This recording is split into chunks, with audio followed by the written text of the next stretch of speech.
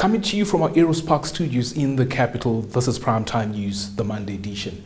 Trusting your day panned out as planned. Many thanks for joining me as we bring context to developments shaping the local, continental and global narratives.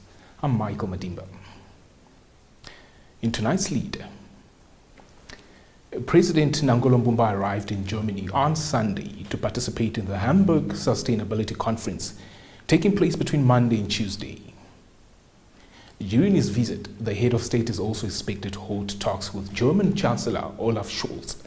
Additionally, President Mbumba has also been invited to Berlin for bilateral talks with the German President Frank-Walter Steinmeier. A statement noted the Hamburg Sustainability Conference is a joint initiative of the German government, the United Nations Development Programme, the Michael Otto Foundation, and the City of Hamburg.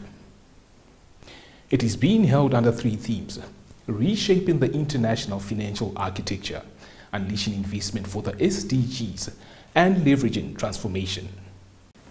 The communique further added the conference seeks to build on the Summit of the Future, which President Mbumba and Chancellor Scholz co-chaired last month, aiming to create a platform for discussions on sustainable development and reforms to the global financial architecture.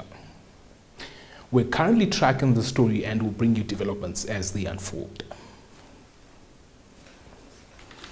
Now, on to the Irongo region, where residents of the Otweya informal settlement, whose makeshift structure survived the recent devastating fire that claimed a life, have expressed concern over the living conditions. Our coastal-based reporter Isabel Bento was at the scene and filed this report. Herman Philippus, whose home is just a few meters from the burnt-down shacks, lives in a temporary shelter made of plastics and sacks. The municipality has prohibited residents from building more durable structures as they are occupying the area illegally.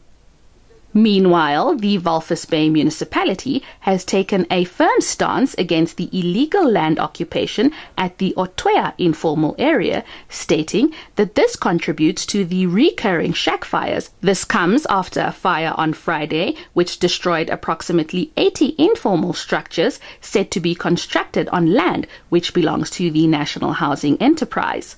The council revealed that some shacks are owned by people who already have homes in Walvis Bay or elsewhere and are renting out these informal structures at exorbitant rates. An individual, for example, that occupies land because that person has no other alternative.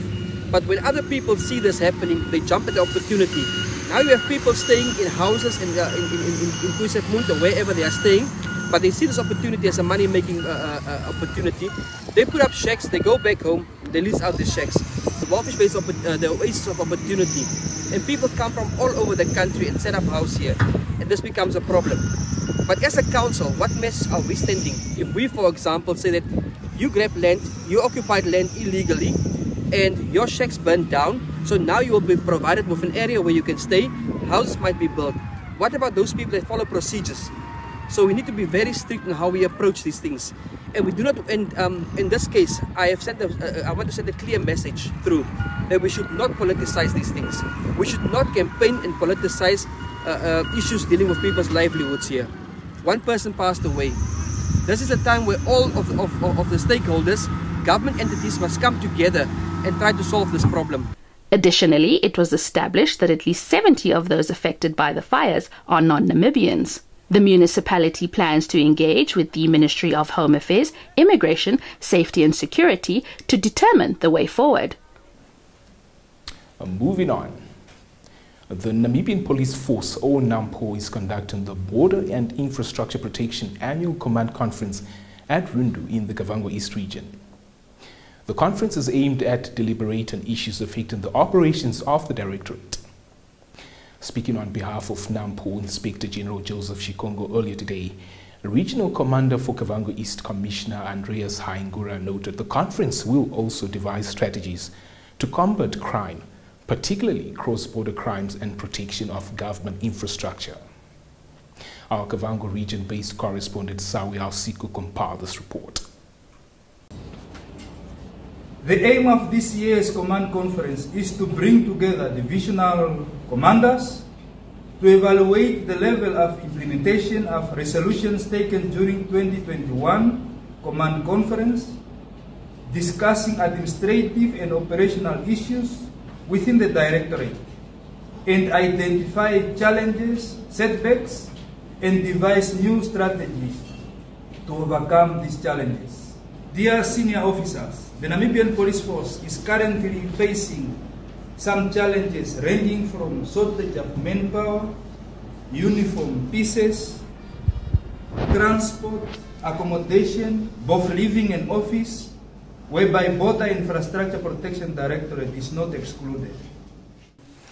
Now, as Namibia readies for the 2024 national and presidential elections, the various political actors are in full swing on the campaign trail as they sell their respective action plans or manifestos to the length and breadth of the Namibian electorate. Let's now take a look at the weekend's political activities. SWAPO Party Vice President Netumbo Nandi-Ndaitwah, who unveiled the manifesto in Braille at a star rally at the Oshakati Independence Stadium in the Osana region, stated that this was done to ensure inclusivity for all, leaving no one behind.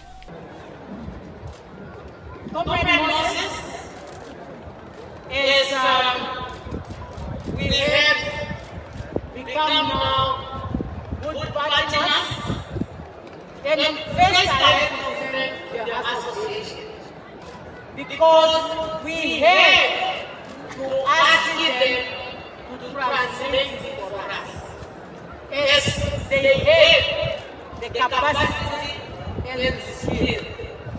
And we were really surprised because they gave us a big surprise. Within 3 days, it was translated. And that is why we are able to launch it today when we are having our 4th campaign rally. But we will be able to have the copies at every rally in case there will be a comrade who will be attending that rally and we can give them copies. Meanwhile, the leader of the official opposition party, McHenry Venani, strongly opposed the alleged attempt by the Electoral Commission of Namibia to handpick an entity to print the ballot papers that will be used in the upcoming presidential and National Assembly elections. Now ECN, together with their masters, wants to handpick a company that is going to print the electoral materials. We are saying no. We are saying no because we know it has been a contentious issue in this country. Those of us that are no longer in politics knows how ballot papers were printed and stuffed in the boxes, because the easiest election to rig is the ballot paper election. And now that the ECN is not coming to the party, they are calling, what do you call this meeting? Public PLC's meetings, but they discuss everything else but the ballot. The last PLC now, they want permission from political parties for them to handpick a company to do ballot papers. PDM is saying an unequivocal no. Stay tuned for your top roundup with the business segment afterwards.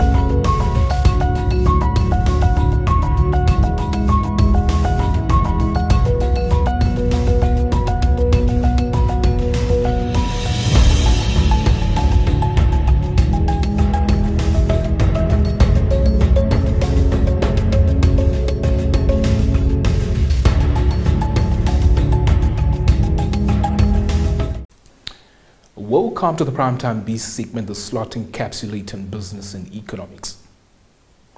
The Namibia Investment Promotion and Development Board, or NIPDB, has officially launched its information sharing platform. Now, the platform will serve as a centralized source of information on bursaries, scholarships and other funding opportunities available for Namibian youth. NIPDB Acting Chief Operations Officer Johan Steenkamp now explains how the platform works. Recent statistics revealed a substantial increase in applications for funding, with over 30,000 applications received in 2023 alone. We also know that over the period of 2021 to 2023, over 25,000 potential applicants for study funding have been turned down. However, despite this, we also recognize that many eligible candidates remain uninformed about the opportunities due to various barriers, may it be geographical, informational, or technological. The NIPDB is committed to bridging this gap. Our platform will serve as a centralized hub where young people can easily access current and credible information about educational funding opportunities, initially local opportunities, but in future also international opportunities. By collating data from government ministries, public and private sector programs, we aim to create a comprehensive resource that will empower our youth to make informed decisions. Minister of Urban and Rural Development Erastus Uthoni earlier today expressed satisfaction with the construction work underway at the Mass Housing Development Project at Ochomwise Extension 10 in Windhoek, which was incomplete due to legal disputes with the contractor since 2017. Dating back 2017, just imagine. And it's ourselves taking one another to court, yet our people are suffering. And it's just not a good thing. So, which resulted in a stoppage and consequent delays in its completion. Notwithstanding the above, I've been informed and I have personally come and also invited a few of our key stakeholders to see and appreciate that work has indeed resumed. Edie have just showed you and Kapadi have just shown to us what is taking place now. Ladies and gentlemen, out of the total of 21 sites across the country where the mass housing development projects or housing projects were implemented, only 3 sites have commenced but uncompleted houses. These are this site, Ochomwise, this one here, is the one that has got houses which have started but uncompleted. And this is what we refer to it as Extension 10. Now, with 362 uncompleted houses, Opuo with 24 uncompleted housing units, and Swakopmund, which now only has 186 uncompleted houses. There were 505 uncompleted houses in Swakopmund, but we completed 319 between October 2022 and June this year, leaving only 186 houses to be completed. Stand by for your Econ Roundup with Sport Planet on the other side.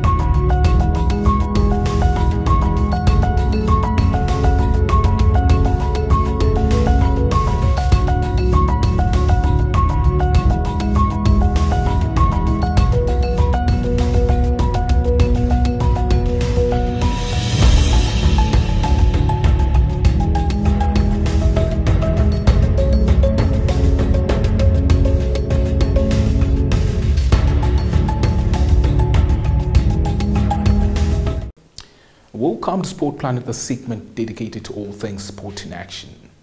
The English Premier League kickstarts the segment. John Duran has signed a new long-term contract with Aston Villa following his stunning start to the season, the Premier League club announced earlier today. Now, the 20-year-old, who reportedly agreed personal terms with West Ham during the summer transfer window, has agreed a deal that will keep him at Villa Park until 2030. Duran has scored 6 times this season, including the only goal in last week's 1-0 win against Bayern Munich in the Champions League, despite starting just once in all competitions. The Colombia international joined Villa in January 2023 from MLS side Chicago Fire, scoring 5 goals in 23 Premier League appearances last season, mostly as a substitute. Staying atop football. A French Football Federation statement earlier today revealed France coach Didier Deschamps has replaced injured central defender Dayot Upamecano with Loic Bade for the upcoming Nations League matches with Belgium and Israel. Now, the 25-year-old suffered a muscle strain in Bayern Munich's 3-0 draw with Eintracht Frankfurt on Sunday. Loic Bade has never played for France at full international level, but the Sevilla defender was in the Paris Olympics team that won the silver medal. Stand by for your sports roundup.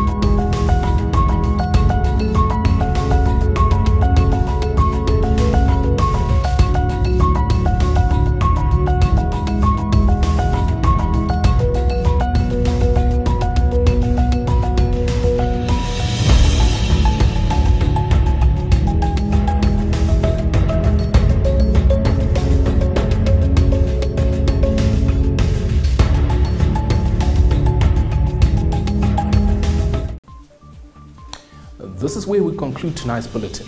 Much appreciated for making a date with me. Make sure you catch Primetime News tomorrow, same place and time. A parting reminder to follow the on-screen prompts to stay abreast with happenings on the local, continental and international fronts. From myself, Michael Mendimba, and the creative force behind Primetime News. It's bye for now. Good night.